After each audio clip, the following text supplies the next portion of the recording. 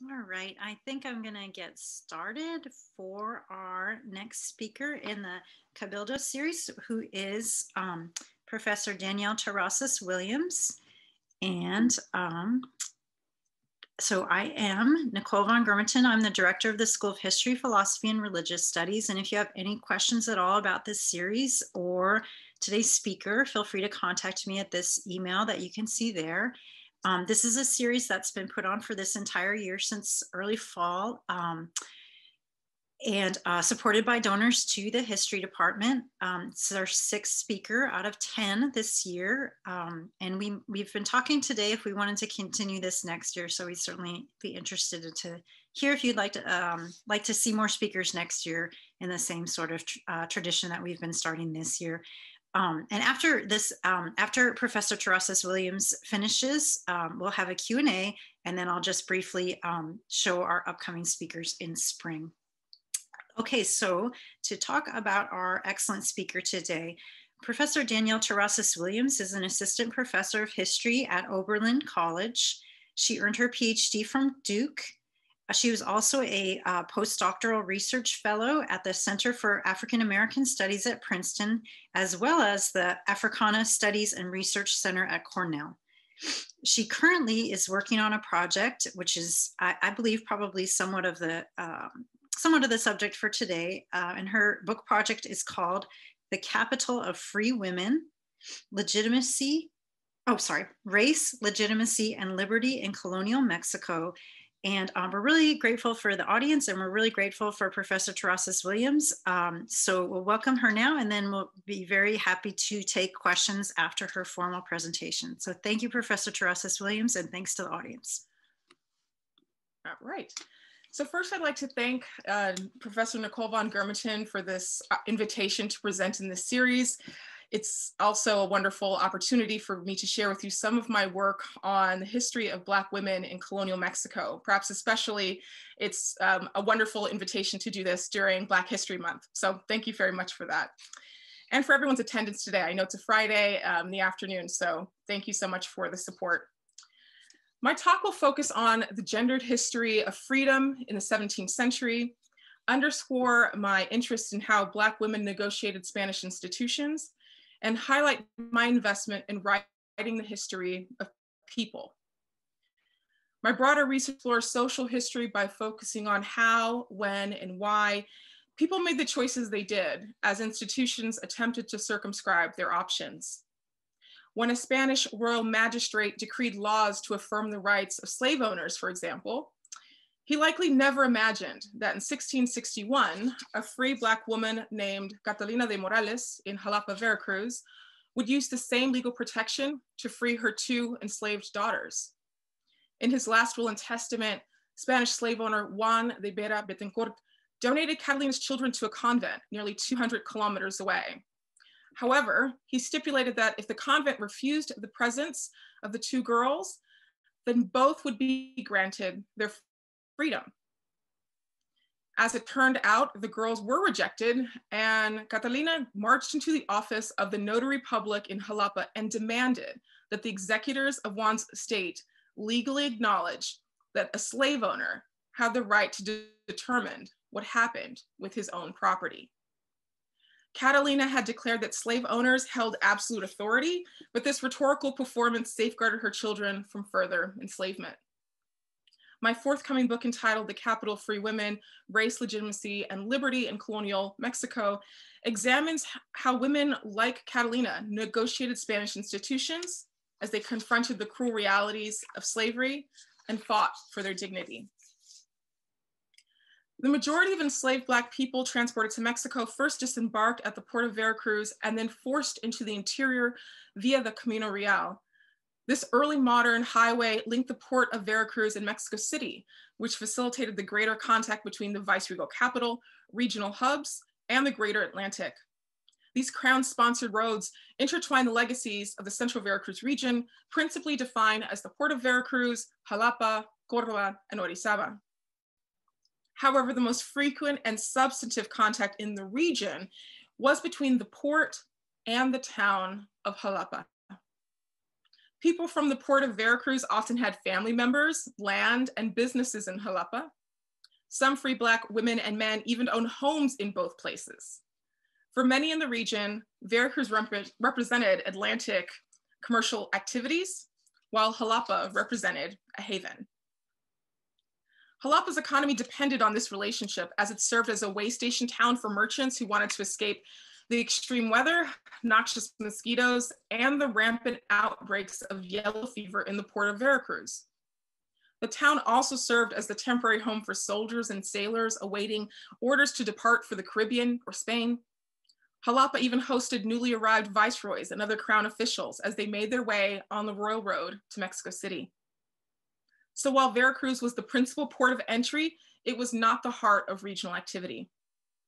For centuries, Jalapa endured as the preferred site of permanent, periodic, and temporary living, making the town far more Atlantic than one might expect. In many ways, Jalapa's population was Veracruz's population. And Jalapa's more fixed population consisted of its founding indigenous groups, Spaniards, mestizos, free and enslaved people of African descent, along with the sporadic appearance of subjects from Spain's global network, including people from Goa and the Philippines. Throughout the 17th century, the population in the greater jurisdiction of Jalapa fluctuated between about 1,100 in the early 1600s and nearly 4,000 by the end of the 17th century, with indigenous people accounting for sometimes half and other times upwards of 3/4 of that number, but most of them lived in the greater agricultural periphery of the town.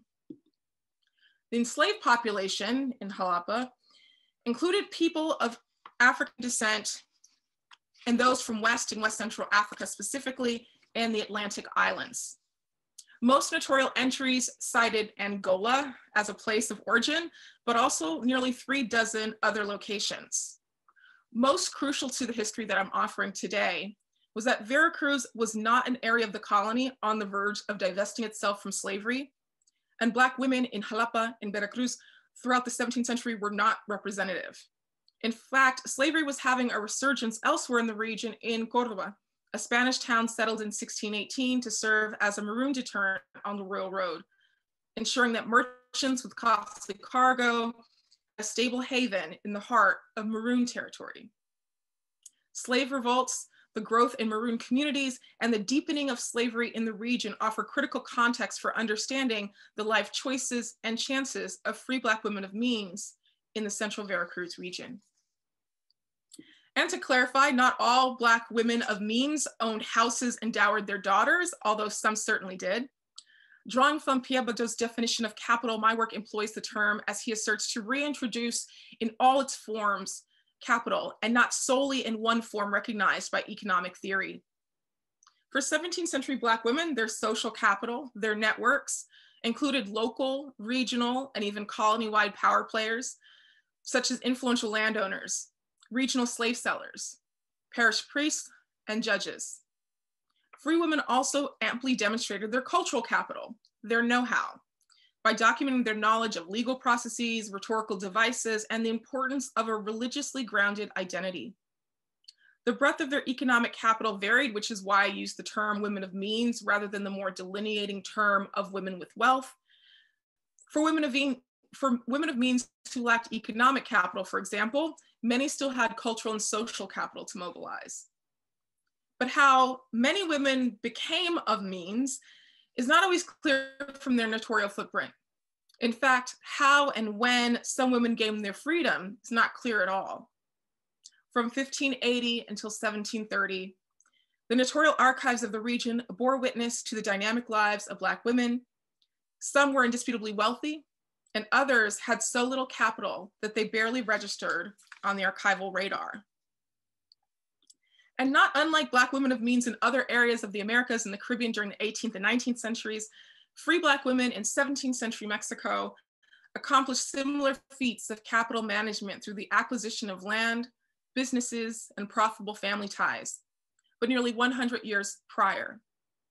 Significantly, free Black women in 17th century central Veracruz were not living in the wake of Tacky's 1760 rebellion, the triumph of the Haitian Revolution in 1804, or the 1878 labor rebellion known as Fireburn, led by 3 Black women known as Queen Mary, Queen Agnes, and Queen Matilda, who organized the destruction of 50 plantations in Danish St. Croix.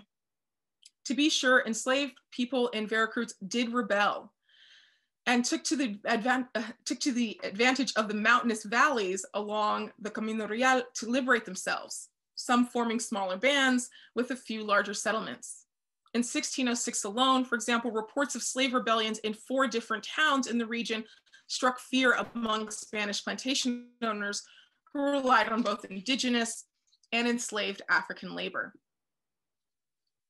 Free Black women in central Veracruz did not live in a time of the Atlantic's most spectacular revolutionary moments. The end of slavery was not in sight. There were no queens who burned down an entire economy. No common wind had yet gusted past their coastlines. They lived in a region where sugar was king and where slave traders from the port of Veracruz regularly strolled the streets of their town with people who looked like them in shackles. For more than 150 years, free Black women shaped the central Veracruz region of colonial Mexico through their expertise as property owners, proprietors, patrons, matriarchs, and as slave owners. And some of these women were also just 1 generation removed from slavery. As free women, how could they ensure their rights were recognized? How could they protect their interests? Who would believe them if they needed to dispute a business arrangement? Wisely not trusting verbal agreements or informal promissory notes, free Black women in Veracruz sought out the legitimizing apparatus of the notary public. Some women likely strode confidently into the office, eager to sit across a notarial assistant to affirm a purchase or a sale. Others perhaps slowed their pace as they walked down the royal road to document their family's fissures and misfortunes. A survey of their cases establishes that Black women employed similar strategies to other colonial subjects when dealing with this royal apparatus, but they also had uniquely gendered and racialized experiences, such as having their marriages questioned or having enslaved family members. Over and over, notaries scribbled near the conclusion of their documents that these same women, quote, did not sign their names because they did not know how. On April 22nd, 1610, Maria Lopez, a free Black woman from Jalapa, notarized an agreement with Veracruz port resident Francisco Hernandez Franco. Maria sold to Francisco a 25-year-old enslaved woman, also named Maria, from the nation of Angola, for 325 pesos, more than 5 times the amount of a standard plot of land sold in Jalapa. Maria Lopez did not know how to sign her name, but like many other free women, she knew to turn to the power of the notarial office to produce the documents that legally acknowledged her rights. Once the notary graced the papers with his signature, which officially declared that he believed the statements therein to be true, so it was. So who would believe free Black women? If the notary did, few others would matter. To consider what capital meant for marginalized people, I offer you the history of a spectacular event, the aftermath, and its future uses by diverse subjects to underscore the vulnerability and resiliency of Black women in slave societies, in my talk entitled, Who Dared to Question the Word of a Priest? Free Black Women and Social Capital in 17th Century Mexico.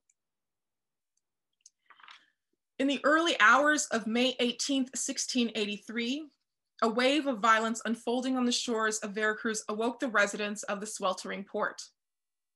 By daybreak, some would bear witness and others would fall to the greatest assault against 17th century Mexico. A Dutchman named Laurent Zugoff had planned and executed this bloody invasion of the city, held hundreds of people captive, and left the port of Veracruz in shambles. It was an event with hemispheric implications for colonists, the crown, and the church. 2 years later, a free Black woman named Maria de la Candelaria testified before a notary public in Veracruz. In proceedings that sought to establish her rights to her husband's estate, we learn of the reach of Laurent Zugoff's terror. Maria's daughter, also named Maria, along with hundreds of other Black people, had been, quote, taken prisoner by the enemy. For nearly 2 weeks, Laurence de Graaf and more than 800 pirates held Mexico's most important port of entry hostage. Few events outside of war and the most devastating natural disasters generate a collective memory that marks time across a diverse spectrum of society. The 1683 Great Siege was one such event. In its aftermath, viceregal officials, regional judges, city council members, and yes, even a wealthy free Black woman called upon the memory of this devastating pirate attack. Some invoked the Great Siege to justify their decisions, reap new opportunities, or to generate sympathy. By invoking the memory of this trauma, Maria de la Candelaria and her family insisted on their experience as victims, like many others, still reeling from the unthinkable. In 1684, the Veracruz City Council offered its official report on the 1683 attack. It reads, "They took our families and jailed them in the parish church, where we were imprisoned with 4,000 people, men, women, priests, children, and Black slaves. That is to say, no one was spared, regardless of gender, religious position, age, race, or legal status." The Great Siege documented loss, but it also highlighted how Spanish authorities imagined the impact on the port's community, which was distinctly bereft of care for the most marginalized. In their report, the city council indicated their level of quote unquote concern for the hundreds of Black people captured or killed by stating, "Not only did the Great Siege create a great need for labor in this city, but these people also used to pay taxes to your majesty. The shortage of workers and revenue and its effect on city planning was the primary point of distress for the crown. Black women and men are rendered an abstraction of colonial inconvenience, the loss of productivity and capital, not people, not members of a collective." The council report also noted that the pirates had abducted 1,500 enslaved people and 400, quote, "poor and miserable free Black women." This description seems to have opened up space for Black women to be acknowledged as victims who had suffered a specific tragedy. That pirates deprived free Black women of their liberty was perhaps even shocking for the council members. However, officials said little else about the trauma of Black women. Instead, they turned their sympathies to Spanish women. The city officials stated that the pirates forced the hostages from the church to march and carry supplies like animales cargados, pack animals, adding that at 11 in the morning, they took us, but left the mujeres blancas, the white women, in the church. With bandits still roaming the street and pillaging homes, these white women were likely not safer in the church, but the pirates did not force them to carry supplies like animals. The council offered no further elaboration on the fate of these white women, but by signaling their experience, they also silenced the racialized and gendered experiences of the non-Spanish women, as Laurence de Graaf terrorized the port's residents. This silence is especially disturbing given what the council revealed next. Of those forced out of the church, the report stated that more than 50 people lost their lives in this deadly march, including people who drowned in river crossings and others who died from exhaustion. The city council members do not specify the race or gender of these 50 people, but their larger report clearly emphasized religion, the interests of the secular government, the importance of Spanish womanhood, and the otherness of poor and miserable Black women. Through graphic allusions and tragic references, slavery and Black people were always central to the history of the Great Siege, but not always as victims. Near the end of the siege, free Black men helped drive the pirates out of the city. The city council wrote, "The enemies were exhausted from the many attacks against the fort and against some mulattoes who were on horseback who found themselves unsupervised, but killing some of the pirates who were leaving the city.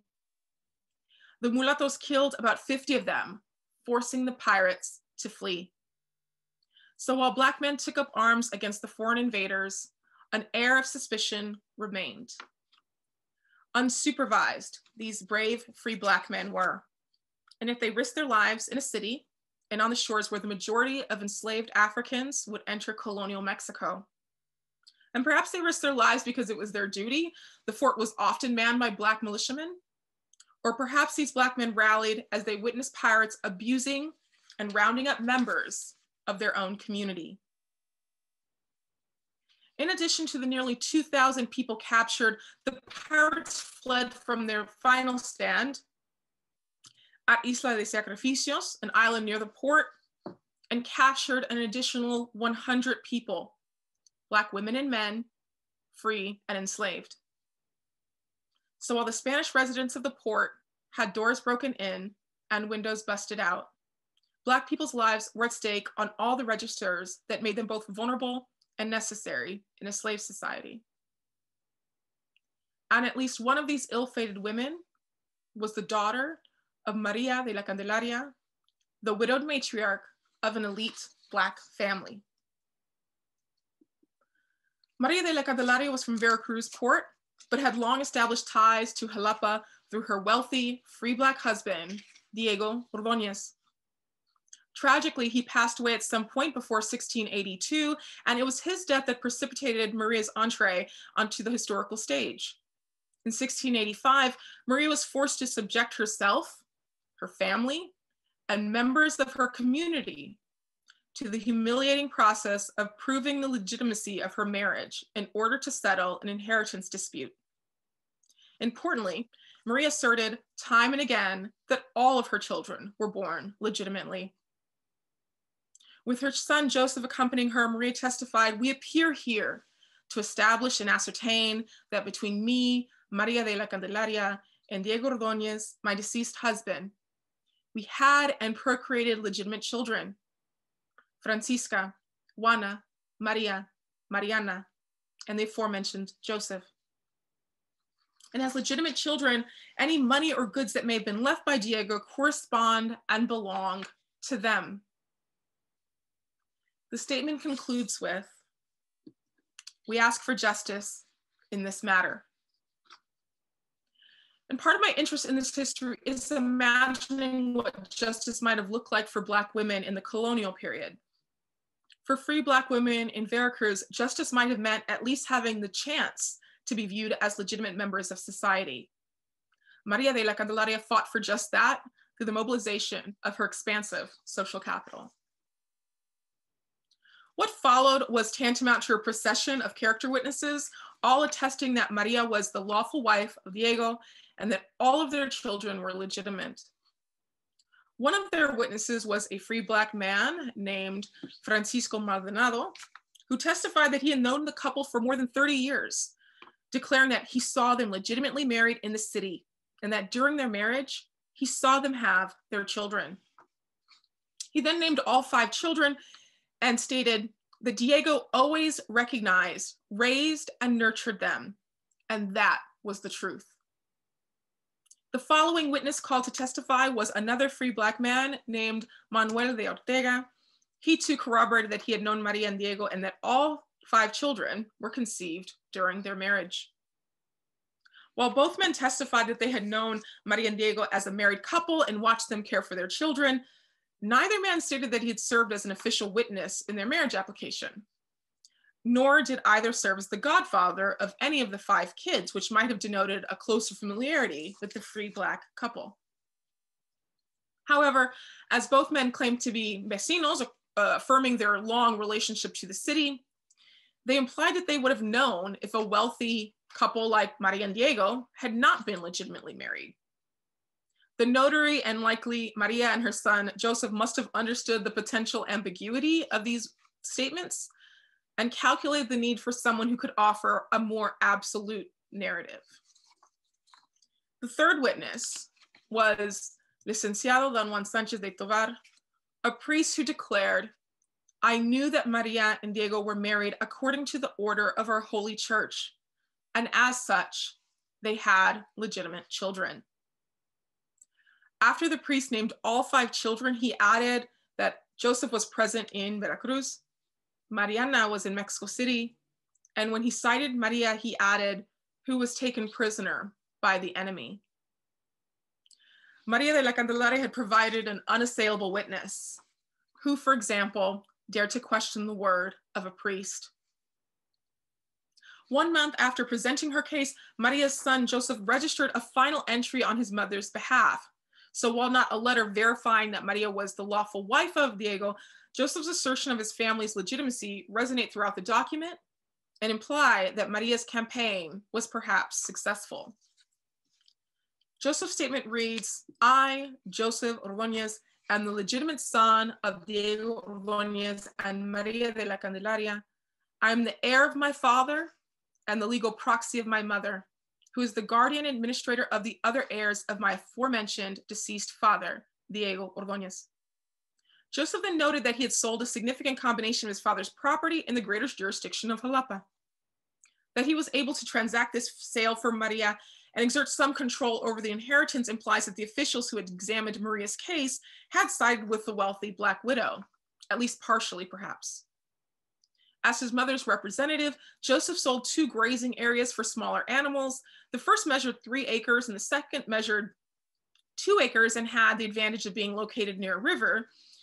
And although a few acres of land does not sound particularly impressive, Maria sold them for a windfall of 400 pesos, 10 times the price of most other plots of land in the area. Maria's diligence in her presentation of her family's narrative paid off not only because she was confirmed as the legitimate wife of Diego, but as is now clear, she had a lot to gain financially in securing the inheritance rights to high-value real estate. The final entry also clarifies how Maria's husband came into possession of these lands. The March 30th, 1685 documents cited only that a woman named Doña Luisa Ordóñez had given Diego such properties. However, the April 26, 1685 bill of sale specified that Doña Luisa was Diego's wealthy and generous aunt, originally from Palm Island, but who was never identified by race.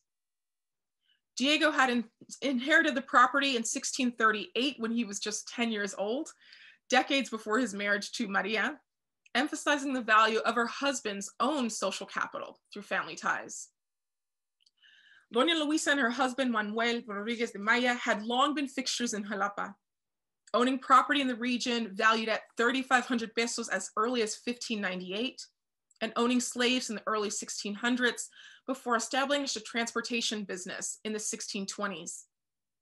When Manuel passed away in 1625, Doña Luisa continued to conduct business on her own, selling some of her land and continuing to own slaves. The additional information regarding Doña Luisa Ordóñez's background suggests that Maria de la Candelaria might have needed a carefully curated narrative with a whole team of representatives and witnesses to prove her claim. The Spanish legal system allowed for the acknowledgement of natural children, children born out of wedlock, if the father so chose to grant such inheritance rights. And the same could be done for female consorts.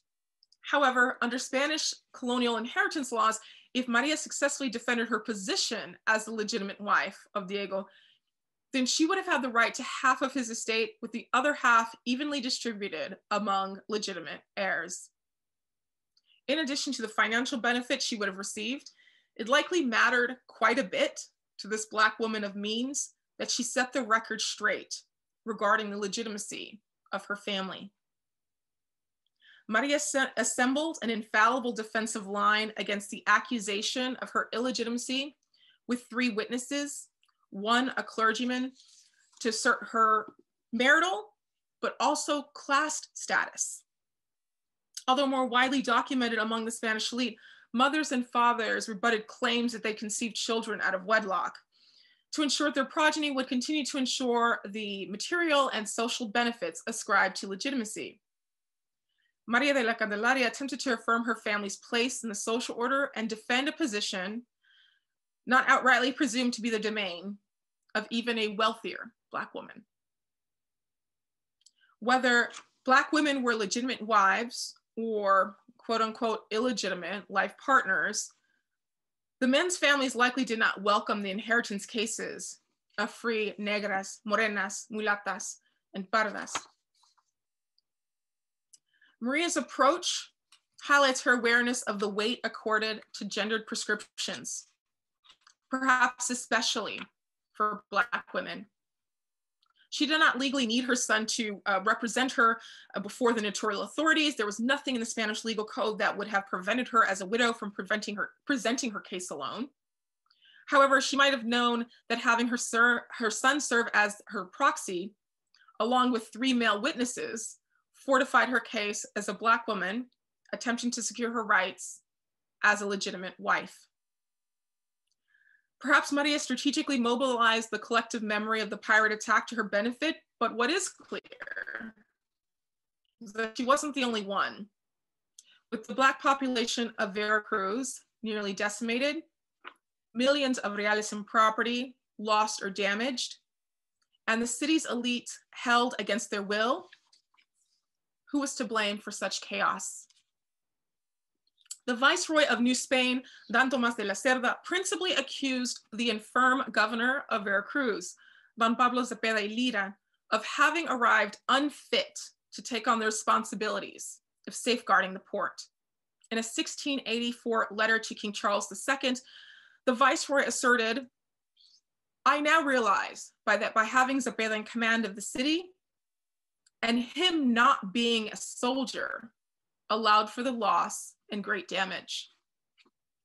Later adding, "The gall of the pirates and the enemies of the crown of your majesty also played a contributing factor." The Viceroy replaced Zepeda with officials with military experience, and so confident was he that this newly installed martial government that the Viceroy boldly proclaimed that had such men been chosen in the first place, the sack of the city would have never occurred.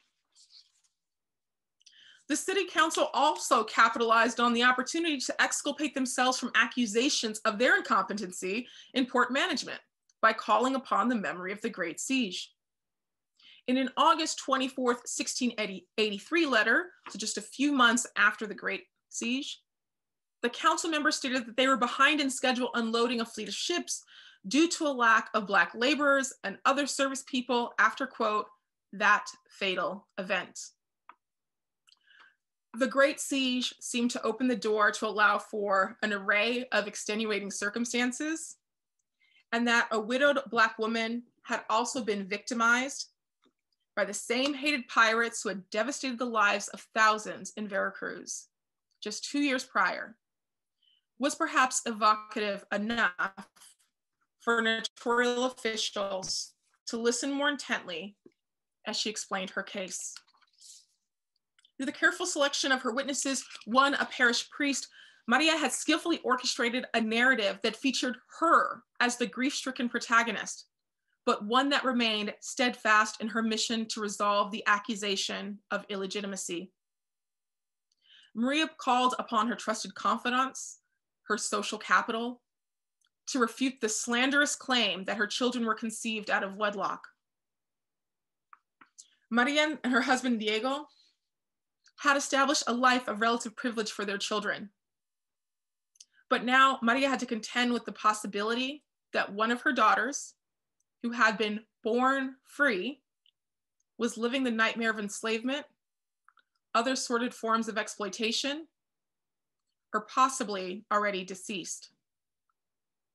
Perhaps Jalapa's notary public, who was unquestionably a Spanish man and possibly even a slave owner, did not empathize with the free Black woman standing before him. However, the Spanish priest's invocation of the recent collective memory was one that would have resonated with anyone in the central Veracruz region, and likely further afield due to the scale of violence suffered by so many. The narratives of the Great Siege and its aftermath center people of African descent as indispensable, but important in their worth as chattel, in their representation as crown tributaries, and in their value as members of the colonial workforce. The loss, the city council officials argued, was, quote, nearly immeasurable, something the Black community in Veracruz would have all agreed upon. Maria, a free Black woman, had called for justice, a justice that validated her as a lawful wife, a justice that affirmed the rights of her children, and perhaps a justice that recognized Maria as a member of a collective, still haunted by their vivid memories of the Great Siege. She had suffered enough, we can imagine, a notarial assistant thinking as her witnesses appeared one after another to attest to her good religious character and her family's legitimacy. We never get a sense of who initially questioned Maria's marriage. My guess is Doña Luisa, but importantly, Maria did not let such an affront stand. She was wealthier than many others, maintained property in Jalapa and Veracruz, but most importantly in this instance, her social capital, her community, rallied around to protect her economic interests and her reputation.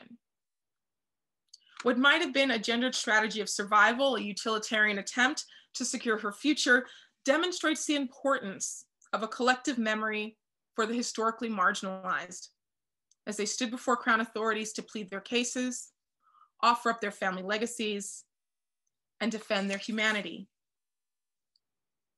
The Great Siege marked time for everyone, but not all in the same way. The case of Maria de la Candelaria, a free and wealthy Black woman, highlights how a regional notarial transaction could quickly become intertwined in the history of traumatic Atlantic affairs. Her case also stresses the continued vulnerability of Black people, regardless of their economic privilege. The abduction of a wealthy daughter of a well-connected, legitimately married, and land-owning parents was a chilling reminder that while capital mattered, the threat of enslavement still loomed, and that manumission was not the same as freedom. And never was this more plainly clear than when Black people in slave societies called for justice. Thank you very much.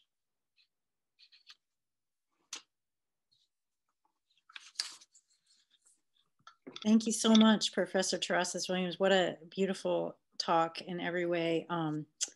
So I'm looking for questions in the Q&A if anyone in the audience would like to ask any questions. And if you want to think a moment about them, then I have some questions I've written down because I would be very happy to talk more directly things that I would like to hear more about from our guest. Yes, so I'll throw mine out while the audience warms himself up, or maybe is processing all that fantastic information. So I had a bunch of different things I was thinking of talking about. I really like the emphasis on different forms of capital and how it applies to different people within the talk. And I guess I kind of asked my question before the conclusion, which you sort of answered it, that the most important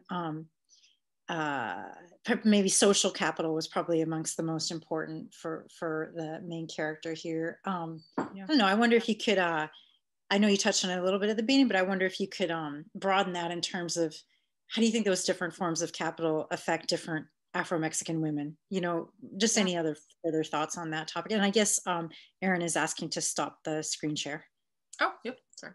There we Great. Thank you so much, Nicole. I think one of the things that is central to my research is thinking about how capaciously capital was understood. And so while it's a bit more direct to think of the social capital, her community that she actually brought before the notary public, right? That the social capital that she also mobilized was creating a collective by having someone invoke that memory, right? That it wasn't just her standing before there. In fact, and it wasn't just the three witnesses that she brought with her, in addition to her son, it's everyone who experienced that was there standing with her, including perhaps, as I imagine, the notary public might have had an experience with it as well. You know, as I said, that it really reverberated out past just the port of Veracruz, and very, you know, people would have had a visceral response even to the invocation. And so I think that with regard to social capital, it's the people she brought, but it's also the community that she allowed the notary public to imagine with her by bringing him in it as well. And so again, I think capital in this moment was both sort of cultural, knowing how to, create a line of defense, but also social capital, even broader than just the networks, right? That you can actually manifest social capital by invoking something so horrific as the 1683 attack. Yeah, that's fantastic. So in her knowledge of the legal system, we can call that cultural capital. In her display of these people in her favor, we have a public expression of social capital, right? That's a super interesting analysis. Let's see, and I'm hoping I'll get some questions. Don't be shy, people. You pretend you're in a class, and Professor Terrazas Williams is your professor. And of course, professors are always happy to have questions. Oh, look, we have a question. All right, let's see what we got.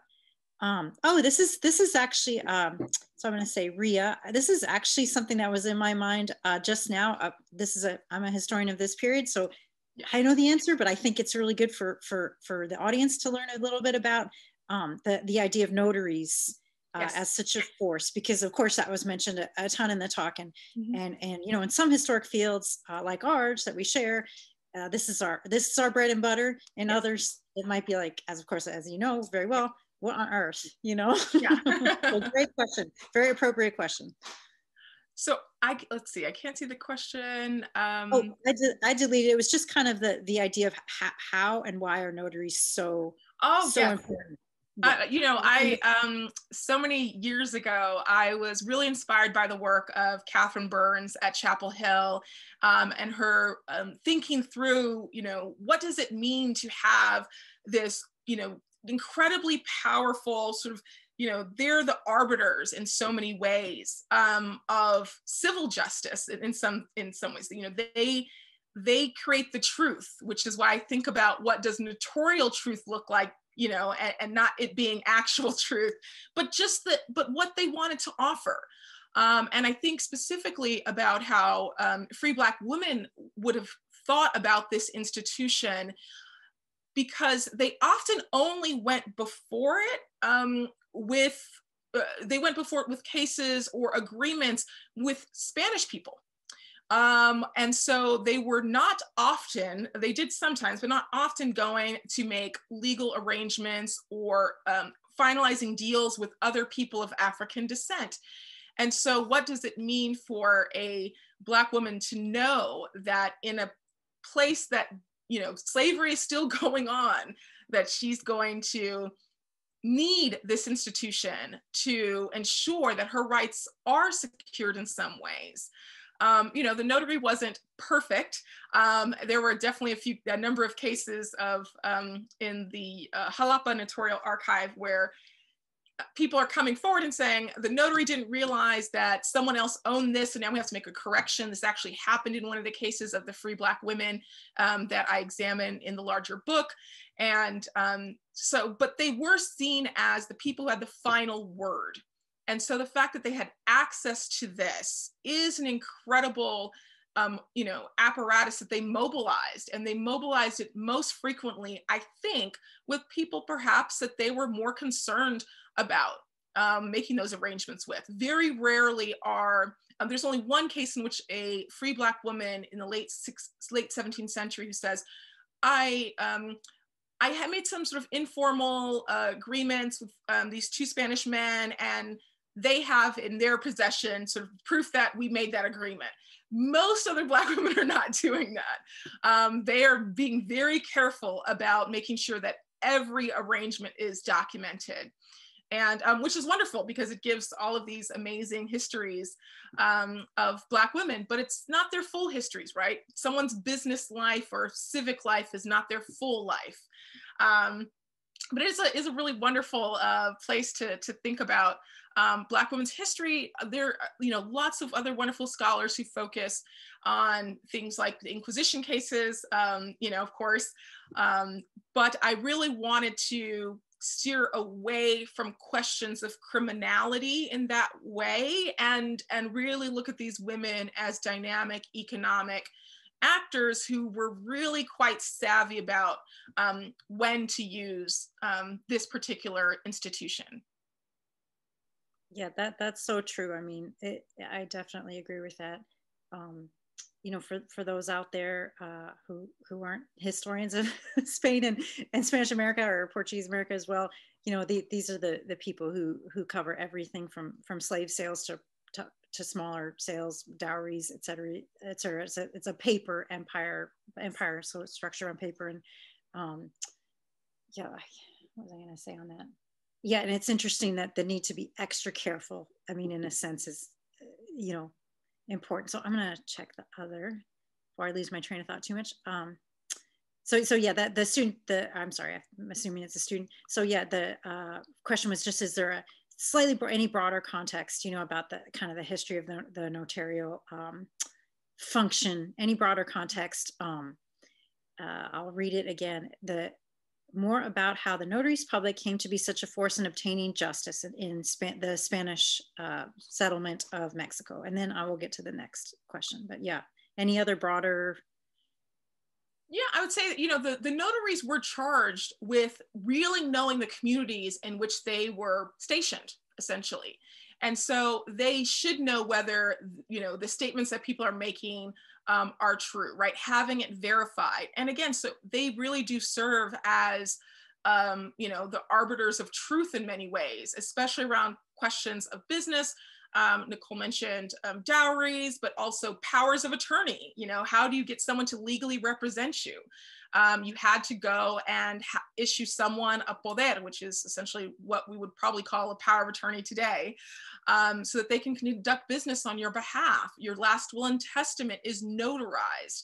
And so I didn't just rely on the notaries, you know, documents to, you know, energize the project. And this is one of the things that I found so fascinating about thinking about what the notarial archive can offer us and the parish archive, which I put into conversation.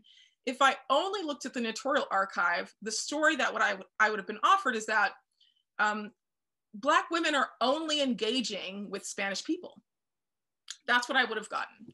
And in reality, when you look at the parish archive, Black women are marrying Black people, you know, Black men.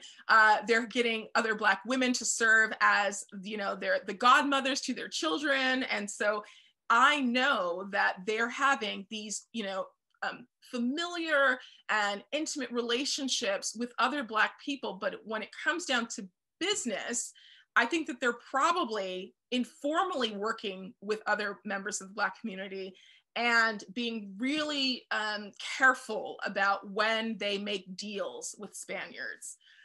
So again, if I had only done one, I would have gotten a very different story. And I was just like, well, I definitely know they're interacting with one another, but they don't feel that they have to pay a notary to transact business or to finalize deals with Black people. And what does that say about their concern about their own place in society and their continued vulnerability, right? That again, manumission doesn't mean freedom, and it doesn't mean, you know, that people will believe you.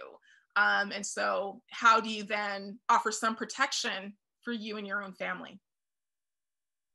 Yeah, that's so fascinating, because it's the idea, as you mentioned before, we just use the documents. That's all we have, right? Documents. So if it's something that doesn't appear in a document, then we just simply can't know about it. We just don't know. So I was kind of thinking you might say, if I only did notarial records, then I would think all people did was business. Yes, in a sense.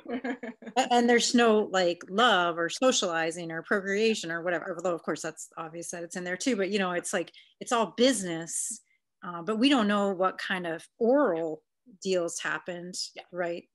That are trusted. That's a really interesting point. And that's where our excellent Professor Marisa Chappelle, she thought maybe you answered it, but we'll just give you the opportunity. Any other sources? I mean, I know you make a really good point, and this is something I tried to do way back in 2003, you know, because all I had seen was the Inquisitorial